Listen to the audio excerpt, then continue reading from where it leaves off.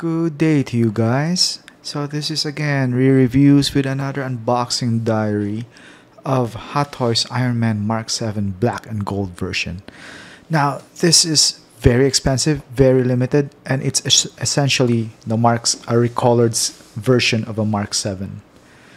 So without further ado, let's open this up. Typical die-cast style box. And yeah, I'll be posting the price for this because right now I'm not sure how much I got it for, but it is expensive, more expensive than I expected. But hey, this Ironman limited stuff, they look good. So let me take off everything, just lay it on the table, and let's see what it looks like. So I'm sorry to insert this, but while taking off this back flap, this one just fell off, just broke off just like that.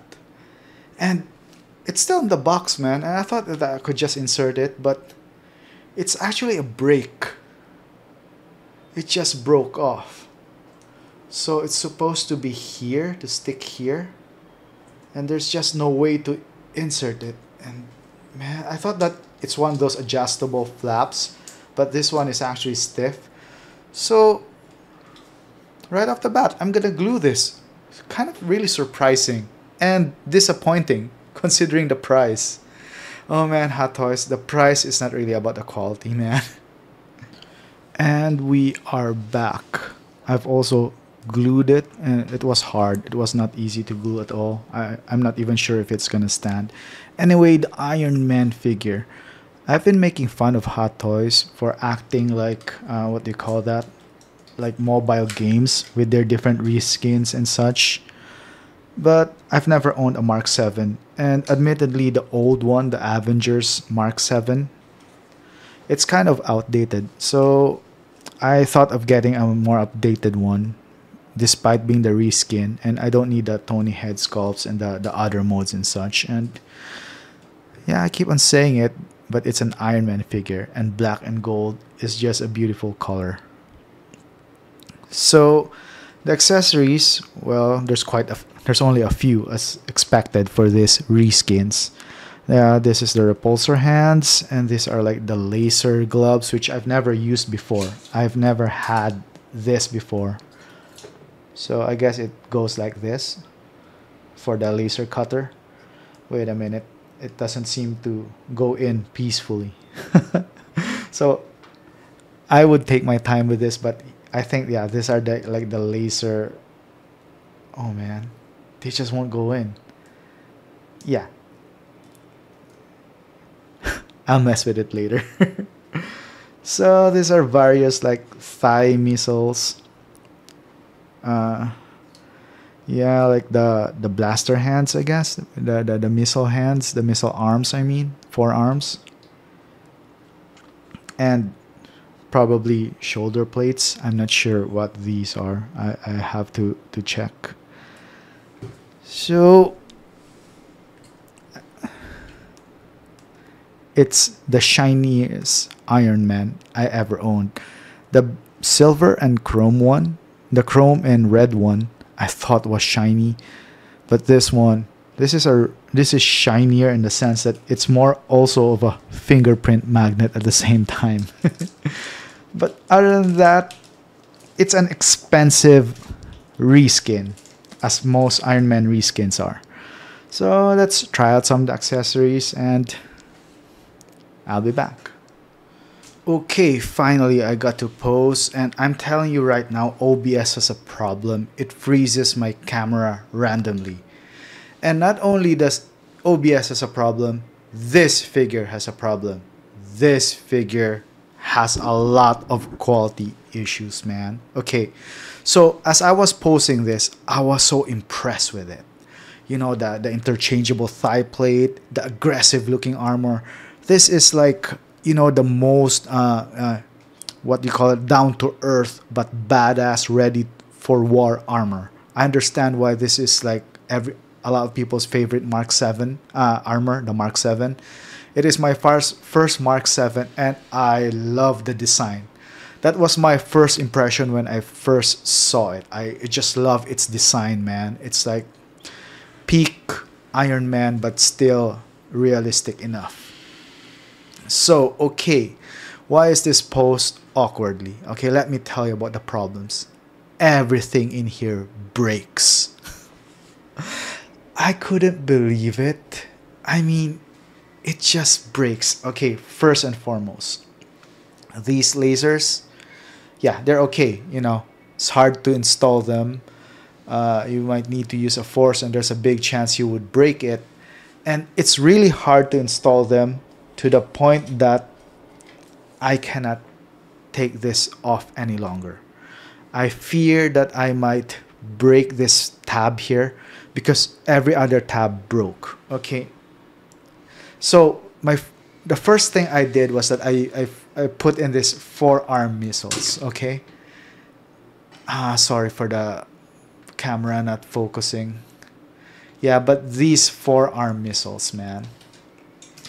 And turns out they don't accommodate every other arm except for this laser arm. It only accommodates that.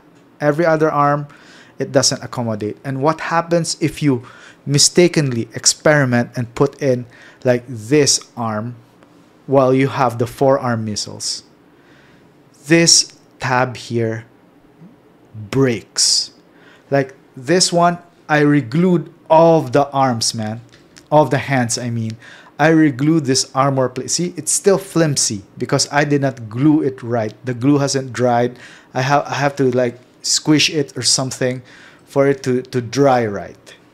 So all of these forearm plates in this hand, when I inserted along with the forearm missile, came off and broke. Not just like came off, it really broke. Now I have to glue them, and it's so annoying, especially of how much this costs. Okay, I'm sorry. I know the pose is awkward because the reason why these thigh plates, see, I was touching this, but the other one was the one who came off. So the thigh plates are not secure at all. It's fragile as hell. Like you won't know what will make them come off. It's just so random, man. It was so hard for me to post this figure. That's why it looked bad, because aside from the size limitations of this laser, see what I mean? See what I mean? So how can you have a good experience with a beautiful figure that just keeps falling apart by its own volition? And since it's die-cast and all, and the base is slippery, the base is very, very beautiful, but it is slippery as hell. Wait a minute. Paid. This is, you know, a collector's edition for collector's edition's sake. I don't think I've handled a flimsier Ironman than this limited Black Gold Edition Mark 7.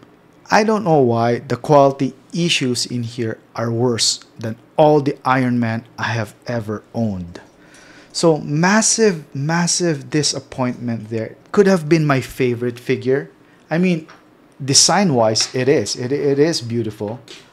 It has interchangeable, like if you want it less prominent, you can change it into silver, the thigh plate.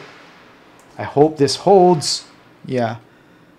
Yeah, if you want it the gold to be more muted, there's an option for the silver plate there. And my camera has a hard time focusing it, aside from it freezing all the time, OBS freezing all the time. Yeah, it is very shiny though. It is a crowd pleaser. It would catch attention because it is Iron Man. But as I said, this is probably like not a very good posing experience for me. Lucky though, I'll just be posing it in my Hall of Armor and then moving on. But other than that, yeah, it's a Mark 7.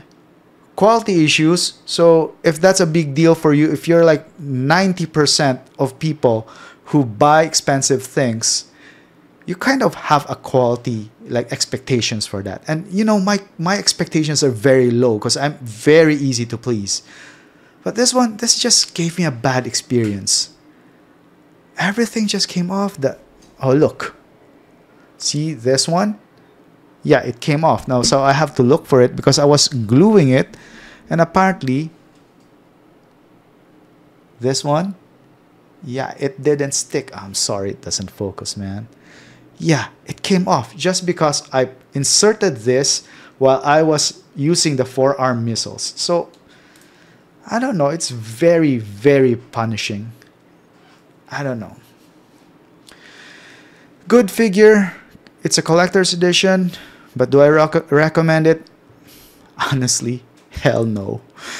Wait for them to reissue a more upgraded Mark VII because Hot Toys will do it. Hot Toys will do anything Iron Man. Other than that, yeah. I hope you've learned something. I'm sorry that this turned out to be some sort of a rant. But yeah, have a nice day, everyone.